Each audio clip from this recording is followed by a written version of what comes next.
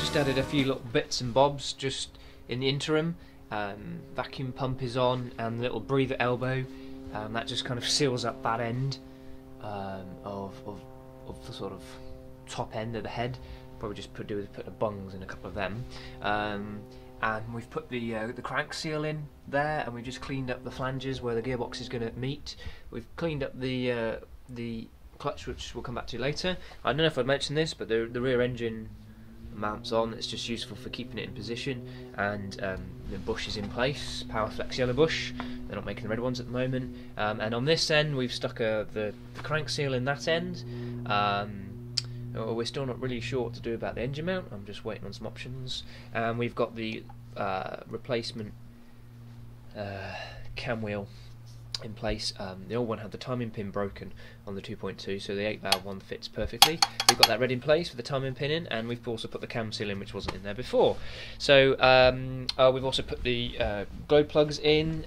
They were good brews, all tested fine, so I've just shoved them back in for now. And then we've got the gearbox ready. So that's right. Let's talk about that just very briefly. So what we've got here is HDI engine block, an HDI engine. BE4 for evidence, BE4 gearbox HDI 5-speed. However, we're using an XUD clutch fork arm and fork with got new seals in. FYI, these are self-lubricating, so don't start getting grease in there. It traps all the dust and actually wears them out quicker. So they're new seals going in. Well, they're sort of seals, but they're actually bushes, aren't they? So new bushes are in. We gave the box just a quick lick of paint, just to make it easy to manage. And you don't need to put the actual arm on there yet, because you'll need to move this about to be able to get the clutch on. So then we have an XUD clutch. This is an Helix Autosport 6-paddle, as you can see, sprung with pressure plate.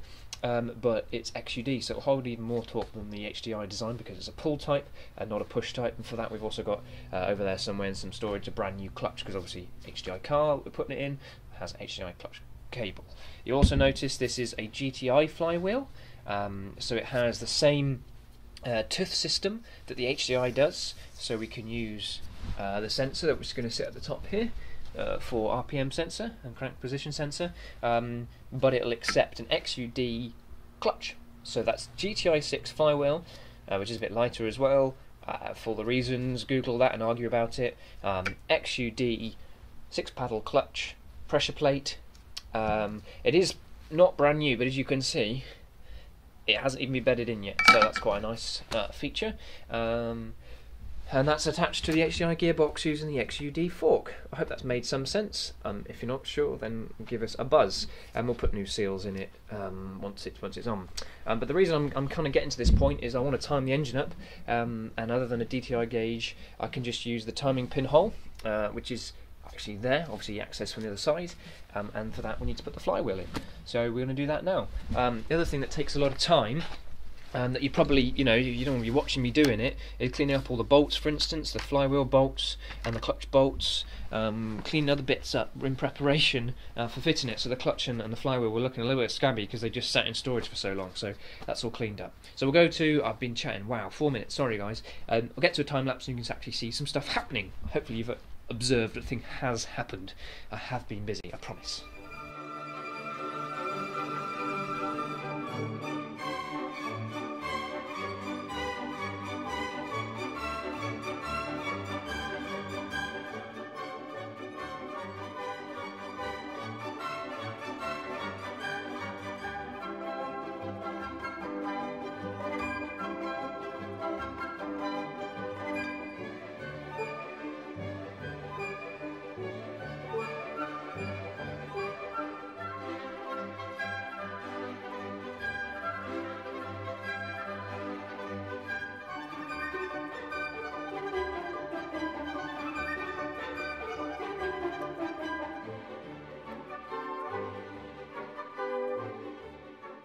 Right, so I'm not 100% sure where I left off, to be honest. I think it was on the gearbox over there, which is now in place.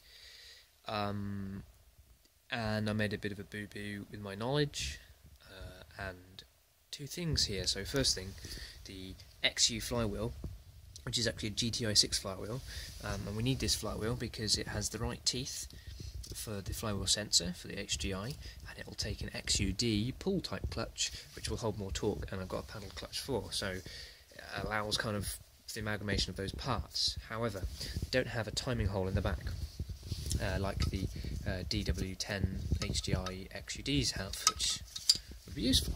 So they are timed at the front here, which the HGI isn't. So that's what we have basically. So dial gauge on cylinder number 1. We have the cam on the usual timing pin. That's normal. This obviously is free on these 3 bolts here to allow for the slack and slot. But the cam is in place, or both cams are in place. And then we use a spanner, and very gently, I'll show you. If we move this, sun getting in my lens.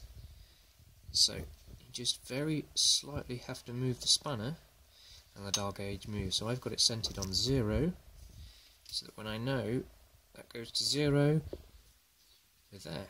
So I'll back off the piston a little bit. Right, so I am rotating, and I'm just a gentle bit of pressure. Dial gauge obviously is very accurate. Well, my cheap one isn't that accurate, but it's accurate enough for this. And then just a little bit more pressure.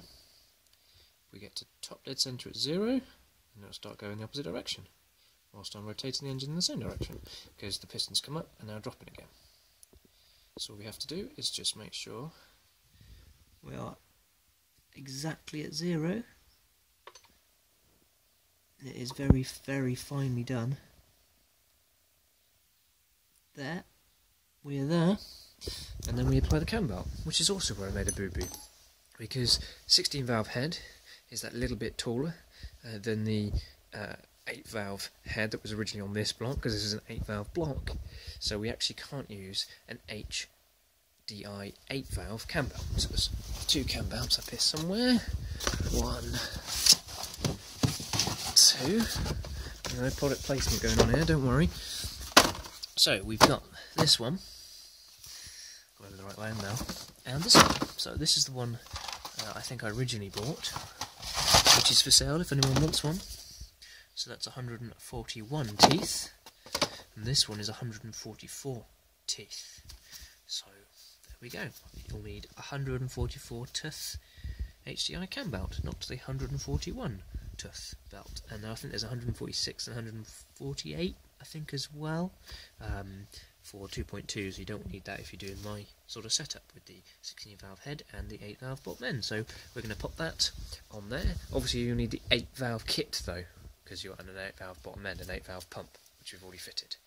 And then once we've done that and got it timed up, that's great. We're just waiting on a mount now, and I'll discuss that in the next video, because that also is quite a crucial component, which is very difficult to find to make the 8 valve block work with the 16 valve head in your 307 or 306 or whatever you're going to be building. So I think we'll talk about the next one. We'll just get this belt on, get it timed up, and then have a look at fitting the auxiliary system as well, which will be good because my pulley has turned up for there, and I've got a air conditioning pump to plop on down there, and then we can put the belt on that and sort of shut up this side other than the mount. So sorry, I've just realised that's 4 minutes, but it's explaining some crucial components to make this configuration of block and head work. And I'll put it in the description, just these little bits, just to help you if I mumbled too much. So it is sunny, which is quite nice, but it does mean it's about -3, so I'm going to crack on. You can probably tell by the camera I am shivering.